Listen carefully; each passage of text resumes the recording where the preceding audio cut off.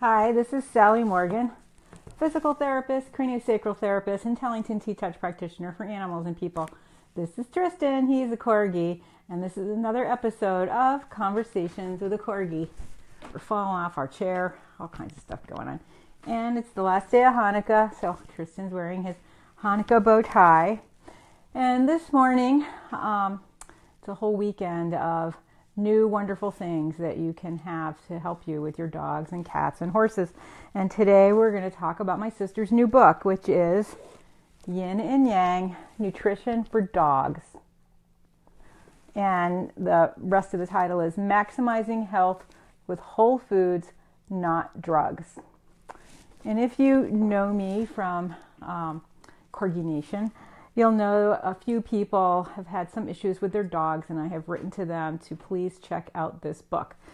The book is a great thing to have if you have a dog diagnosed with cancer or any kind of organ trouble, liver, kidney, whatever, in particular, because it gives you special diets that you can make for your dog at that point. And many people whose dogs have these diagnoses are willing to do anything besides expensive rounds of chemo and drugs. And some people may choose to do that as well, but you certainly want to support the whole system of your dog. And the recipes in this book and the information that you can get are really going to help you. And if your dog is sick. And then the other important thing is this book will help you have a dog that doesn't get sick. Part of what it is about is Chinese medicine theory. So your dog will be one of 5 elements: earth, air, water, metal, and fire. And then each of those elements corresponds to different times of the year when, like in the spring, I have a fire dog. So in the spring, he's actually doing pretty well because the dampness of the rain helps tone down that fire a little bit. Right now, he's a little like the fires in California. This guy, I'm feeding him cold food and he's a hot dog and he is still kind of really high on the fire end. He's been barking a lot. I need to go to the store and get him some sardines or something to just really kind of put that fire out a little bit because he's a very excitable Corgi these days. He's not his usual self. Does he look excitable?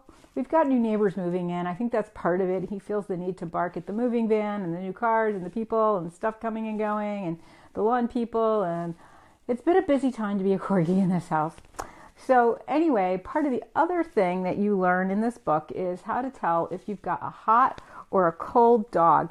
And there is a whole page in here, God willing, I can find it right this minute, of what qualities constitute a hot and a cold dog so that you can determine what your dog is. Now, one of the easiest ways to tell whether you have a hot or a cold dog is to look at the color of his coat. Here you go. It's on page 37. It's called Characteristics of Yin and Yang, which my sister pronounced Yang, but here in New England, we don't pronounce it that way. So if you have a hot dog, you're going to have a lot of extra yang in him. And fire and heat is related to the small intestine, which has indeed been typically an area of trouble for Tristan. And let's see, where's the hot and the cold page? Toxic foods. So one of the things that you can identify whether you have a hot or cold dog by is his coat color. My dog is orange, and orange is a hot color. So that's one of the things to look at to see that your dog is a hot dog. So most Corgis that are this orange color are going to be hot. Let me find that page. You think I would have stuck a marker in it. Well, it wasn't listed in the index either. But one of the interesting things is that on page 41, it has the energetics of food. And then there's other pages that have, there's cooling foods and heating foods. So you've got these pages with lists of things that you can do to feed your dog to balance that excess he might have of either too much heat or too much cold. And because my dog, like many red colored dogs, that would be Irish setters and corgis and maybe some chows or orange, some lab crosses, golden retrievers certainly. You want to give them cooling foods, which includes duck, turkey, cod, clams, rabbit, alligator, shark, egg whites, mussels, duck eggs, frog, herring, oysters, scallops, whitefish, and octopuses. Now, I'm a vegetarian and I had pet rabbits for years, so we're not feeding this Corgi a rabbit. But he does get duck and turkey, and I think this week I'm going to try to get him some herring or something like that to really cool him down, because he's been a bit rambunctious, over the top, like can't control himself. And then it also lists vegetables and herbs. One of the vegetables that's cooling is spinach, and I give him Honest Kitchen dehydrated food, and so there's a lot of spinach in that. So that's actually a good thing for him. And spinach is also draining, so it helps keep some of he has prone to like kidney bladder issues. And so that spinach is helping with that as well. Plus he's on cranberry pills now as well. So this is one of the things you can learn from this book. If your dog, like my friends have dappled dachshunds, and you know they're black and gray and orange, and so some of those dogs may be hot and some are cold. So my friends have one of each, one hot dog and one cold dog, and of course they're both hot dogs technically. So determining whether your dog is hot or cold can really be a big impact on what you're feeding him. If your dog is a hot dog like mine, chicken's a hot food, and so feeding him chicken is just going to feed that fire and create behavior problems, skin problems, overall inflammation. Any kind of problem that can come from inflammation, including autoimmune disorders, can be related to having a hot dog and feeding him fire. And then there's a whole list of other things that can go wrong if you have a cold dog and feed him cold food. Now, lots and lots of dog food is chicken, so if you have a cold dog and you're just feeding something generic, you're probably doing all right, because the chicken is a hot food. And that's just the first piece of understanding what to feed your dog. So the other interesting and wonderful thing about my sister's new book is that there are pages and pages of recipes. For instance, this one is a diet for heart failure. So it shows you a beautiful picture of all of the foods that your dog needs to eat, and actually in the proportions that you'd want to give them. And then across the page is a recipe for putting those foods together. And many, many of them you can either put in the slow cooker / crock pot, or you can grind them up and give them raw, depending on your dog and what your capacity is there. And even if you are choosing to just scramble this up in a frying pan for your dog, I mean, it's celery and kale and spinach and broccoli, and it looks like red cabbage and shiitake mushrooms and celery and 2 cans of sardines, or no, 2 canned sardines, not 2 cans of sardines. And also basil, which dogs tend to really like, mustard greens, cabbage, turkey gizzards, chicken, turkey, or cubed rabbit. Bone may be included if you're feeding it raw. So those things are mostly fairly available. And if I had a dog with heart failure, I would certainly be happy to know what I should feed him that's really going to help him. So that's some of the things that you can learn from this book. And there's diets for pancreatitis and obesity and kidney support. Let's just look at the kidney support one. It includes wild salmon, and wild fish in general is a cold food. Farmed fish is a hot fish. So for kidney support, it says 1 pound wild caught salmon or whitefish, I think gives you a list, squash, kale, asparagus, or cabbage, mushrooms, egg without shell, and some of them do include the shell. Dogs do like eggshells.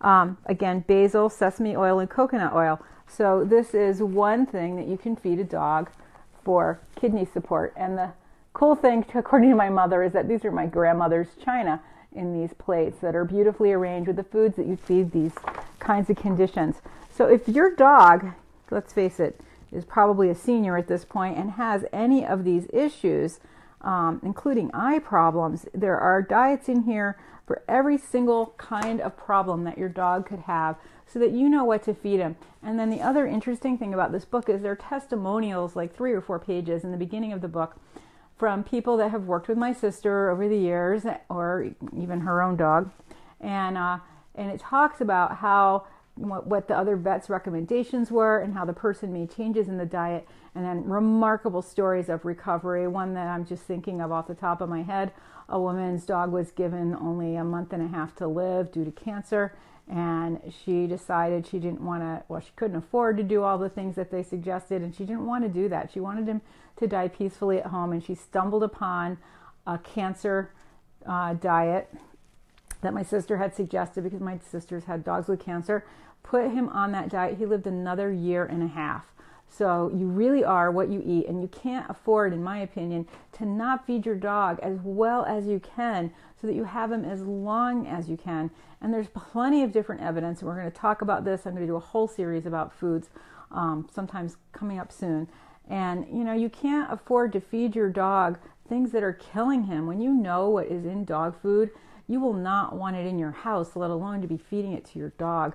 And there is lots of mounting evidence that, in fact, the short lifespans of our family pets could be due to the terrible things that we are feeding them, and our lack of foresight in giving them the same thing every day. You wouldn't feed your kid Fruity Pebbles for every meal for 20 years and expect him to grow up and be all right.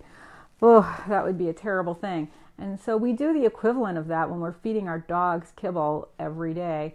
And there are many dogs, this is just a little side point, many dogs I know, especially large dogs because it is so expensive to feed them, that are on an all kibble diet. And kibble is so dehydrating to your dog that it will definitely have an influence on his liver and kidney and bladder and excretory functions over time. And it is not an optimal diet for a dog to be on just just kibble for his entire lifespan. And I don't know, I look back, I fed my dogs some not very good foods that we now know more about for years, and they still live to be 15. That doesn't mean that the food wasn't bad for them. There were many things that went into their lives that made them healthy and strong. And of course, I always feed my dogs a lot of what I'm eating, and in those days I wasn't a vegetarian. And so my dog had other food, but feeding kibble dehydrates your dog so much he cannot possibly drink enough to recover from the effect of just eating dry kibble. And sure, I put water in my kibble all those years. Maybe that's one reason my dog did a little better. But even floating the bowl completely full of water is not enough to rehydrate your dog from the effects of dry kibble. And it doesn't matter if it's the $50 a bag kibble or the $25 or the $10 a bag kibble. All of it is so dehydrating to our dogs. And the chance of it going rancid, I have friends with small dogs that buy the 50-pound bag and keep that in their house. They get dust storage mites in there, ants, mold sometimes if it gets damp on the bottom in the summers in different environments. So kibble is really just fraught with peril. And of course, if you have a large dog, you have to also look at the economics of feeding him. But for a small dog, there's so many options besides kibble now that you can feed your dog. So, and this book, my sister's book, the Yin and Yang of Nutrition for Dogs, has a lot more information about why feeding kibble could be dangerous to your dog's health. And it's just a great book. And on the cover here is a picture of George, the dark dog, and little Myra in the white. I love Myra. She was a Cavachon. She was the cutest little dog ever. But when my sister got Myra, she was bald, shivering, underweight, so many problems physically and emotionally from being fed a poor diet. And she had just a million health problems. And so my sister, because she's a vet, ended up having Myra. And she fed her a much better diet, a raw diet from the start, and a diet that worked to balance her from Chinese medicine energetics. And within just a few months, all of her skin problems cleared up, her hair grew back, she became bright and outgoing, and she was like the cutest, most wonderful, sweet dog. I mean, look at this picture. How can you not appreciate the cuteness of Myra when you see her in that picture? And sadly, a few years later, after her miraculous recovery with food, seemingly miraculous because really it just makes sense that you are what you eat after all, Myra developed cancer, and She, again, went on a wonderful diet that my sister made for her, and she lived out a pretty pain-free, happy ending to her life. And they took her for walks in her stroller, and she loved to go for rides on the bike and in the convertible. And so Myra had a really good quality of life. And my sister did everything she could to support this dog with food and with supplements. And so Myra had a much better life than she would have had otherwise if she had not probably come to live with my sister and go on the diet that she was on. She probably would have died just in misery with her skin problems and her inflammation and her rash and her digestive and kidney, and the cancer probably would have gotten a lot worse a lot earlier. It would have been not a very good life for Myra. So thank God for food and the intelligence of feeding your body what it needs. So I highly recommend, and I'm sure you can still get this in time for Christmas, but it depends on what Amazon says when you go to buy it, because a lot of people have bought this book already. It's print on demand, so they actually don't run out, but it's hard to keep up at this time of year with the shipping. So this little book by my sister, Judy Morgan, I think is a lifesaver for so many pet parents.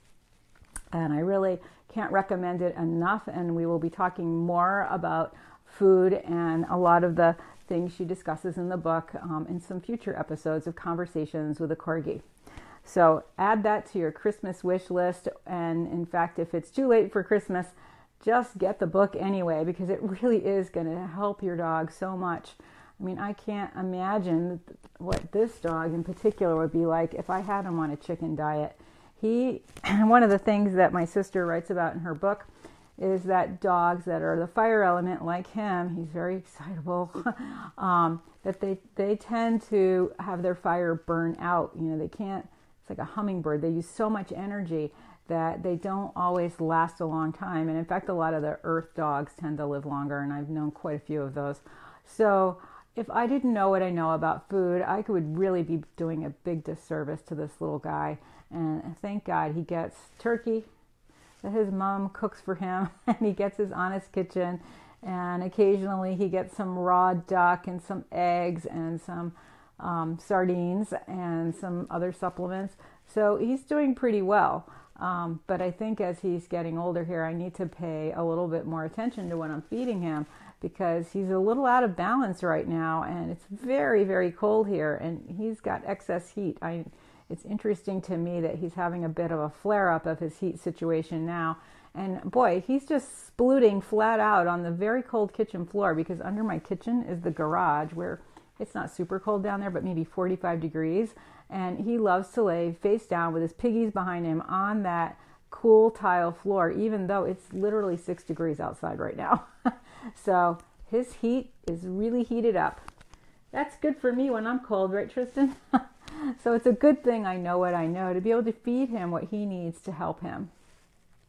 So again, the book is Yin and Yang, Nutrition for Dogs, Maximizing Health with Whole Food, Not Drugs. So check that out. It is on Amazon. It is on my sister's website as well. It'll be on my website after the holidays, and I get a few copies from her when I'm down there. And I can't recommend it enough. It's really going to help you know what to feed your dog. And more people are so frustrated by the additives and the synthetics and just plain outright garbage that is in commercial dog food, and worse, really, euthanized animals that have the drug still in them. Who wants to feed that to your beloved little guy that you live with? So this book is really important, and I really recommend it highly. And my sister will be talking about the book at the Pet Expos we'll be at this winter. She'll be with me in Maryland at the Pet Expo in Timonium at the end of January. And then we'll both be at the Super Pet Expo in Edison, New Jersey, which is a huge one outside of New York City, in early April. And she will be doing talks about the things in this book. And in the Maryland Expo, both she and I are doing a couple of hour private seminars, what they call it. And if you have a dog with nutrition issues, you can come to the private seminar with or without your dog and find out what to feed your dog to help him maximize his health. And it sounds daunting when you pick up this book and you first just look at all these recipes and these pictures. You think, oh my gosh, where am I going to get alligator? But my sister does tell you where to source those things, and of course you can look online. But it's not as hard as you think. I mean, if you are just beginning with this, you literally can take the recipe, throw it in the slow cooker / crock pot for the amount of time she suggests, and just have that to give your dog. And you may only have to do that a couple times a week, or you could do up a bunch on a Sunday and put it in the freezer and thaw it out when you need it. So it can be convenient as well, and pretty easy to feed your dog well. So look into this book, and of course you can always check out more information about my sister's recommendations for feeding pets at www.drjudymorgan.com.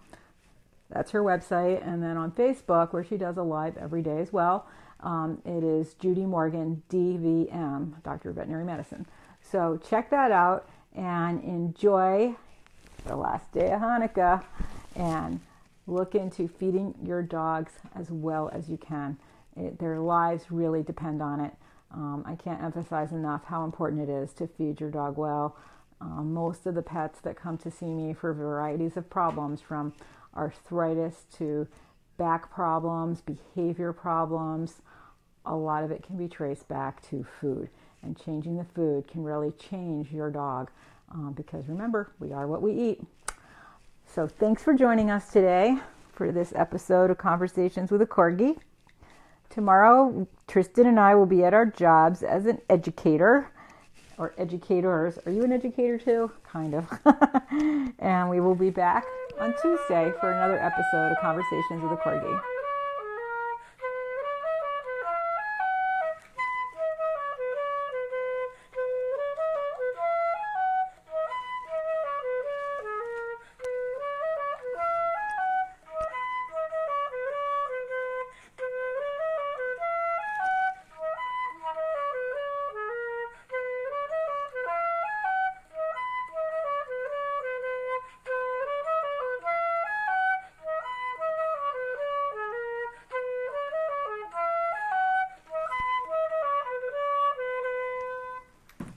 Thanks for joining us. Make sure you feed your dog as well as you possibly can. Have a great day.